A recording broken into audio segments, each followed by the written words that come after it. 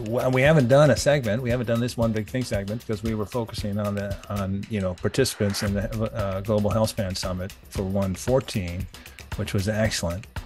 Um, Ended up being in Riyadh for 10 days or so. You had to do the quick trip over and back because you'd been over there so frequently. Um, and coming back from the trip, I was sort of wading through all the things that actually happened. And as we said, it's like a fire hose, just amazing. I mean, Saudi, while I was there, Saudi won its bid for the Expo 2030, which we'll talk about in Yella. COP28 had begun and was ongoing, and there was a lot of news coming out there. Saudi Arabia announced its budget for 2024. Saudi confirmed a 30-year tax incentive for RHQ participants. Qadiyah was quote unquote relaunched. I mean, just a constant flow of big deals. And but the reason I mentioned it was because the item I liked best, among all this news flow, was a report by Bloomberg and others noting that quote, for the first time, unquote, Saudi Arabia says some Vision 2030 projects will be delayed, which I guess is an interesting choice of what I liked. Um, Let me read from that if I can, that Bloomberg article, just to give you the context. So this is all directly from the article here. Saudi Arabia has delayed past 2030 some of the projects launched as part of its economic transformation plan. In the first admission that the kingdom is having to shift the timeline for meeting the goals of the multi-trillion-dollar program. The government, which is forecasting budget deficits every year out to 2026, has decided on the extension to build capacity and avert huge inflationary pressures and supply bottlenecks. This is according to Finance Minister Mohammed Al Jadaan, who I will say is one of my favorite ministers because he's just relentlessly capable. He didn't specify which projects would be affected. He noted a longer period is needed to, quote, build factories, build even sufficient human resources, and he adds the delay, or rather the extension of some projects, will serve the economy. Um, After determining how much borrowing was acceptable, the government went back to its review of the timeline of projects. This is Al Jadaan speaking. And all plans had been reviewed based on, quote, economic, social, employment, and quality of life returns, among other factors, over the last 18 months. As a result, some are, quote, being accelerated, and some, largely projects in the pipeline which have not been announced yet, are being given a longer executional time frame, unquote. There are, quote, there are strategies that have been postponed, and there are strategies that will be financed after 2030, unquote. So why am I excited about a delay in Vision 2030 projects? As you know, Lucian, we talked about on the 966 that we applaud Saudi Arabia's current deficit spending to, in essence, to keep the momentum going on these large projects and economic diversification. And in fact, they can do this. The finance ministry recently projected that public debt will reach about 26% of the economic output by the end of 2024, the end of next year, this is a comparatively low level by global standards.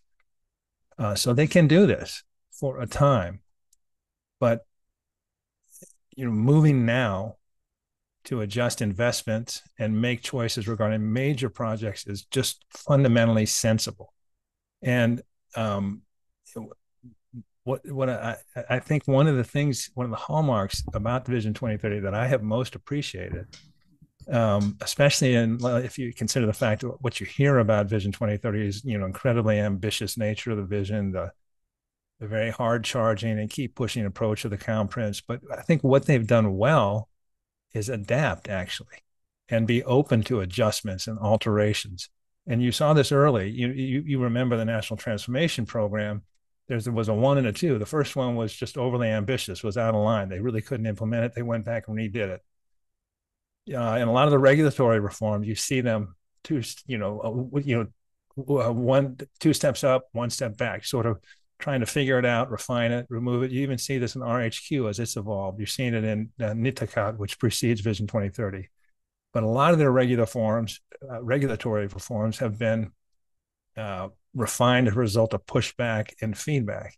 So in any exercise, stretching or adjusting timelines or investment cycles are required. And so this, to me, does a couple of things. One, it recognizes the obvious.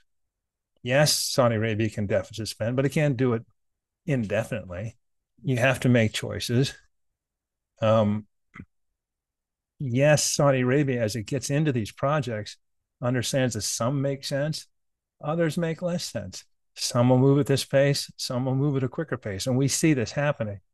And it's a comment, it's a theme sort of we've had on the show. I really like it when things start moving the target date off of 2030, because 2030 is not the terminal of this whole project. 2030 is not the final exam. You're going to have a, you're going to have a checkup at that point. You might call it a midterm, but whatever it is, it's not the final grade. Doesn't happen in 2030. 2030 is the direction you're headed. It's not the grade you're going to get when you get there. And so actually the quote from Minister Al-Jajan that I love the most was, um, and I think I appreciate it because it reflects the fact that they're making hard decisions. Is here's the quote: is certain projects can be expanded for 3 years, so it's 2033. Some will be expanded to 2035, and some will be expanded even beyond that, and some will be rationalized. Unquote. I love the term rationalized. I think it's fiscal code word for disappeared.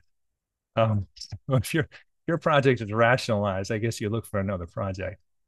Um, but so again, out of all the news, I love it. We always talk about implementation. We understand the goals of Vision 2030. We see the announcements, but we always talk about implementation. Implementation requires adjustment and decisions. And they have to marry the reality on the ground with the financing available, the debt that they can sustain, and doing it now it is important because it lends credibility. It keeps the dialogue open and transparent. And I just think it was an important step and a meaningful moment for Saudi Arabia in this transition.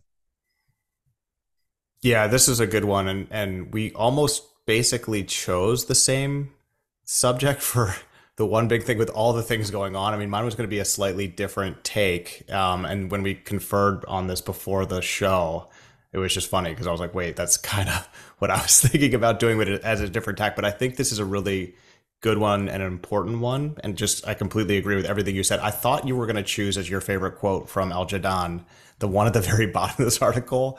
And I would have bet money you would have chosen this.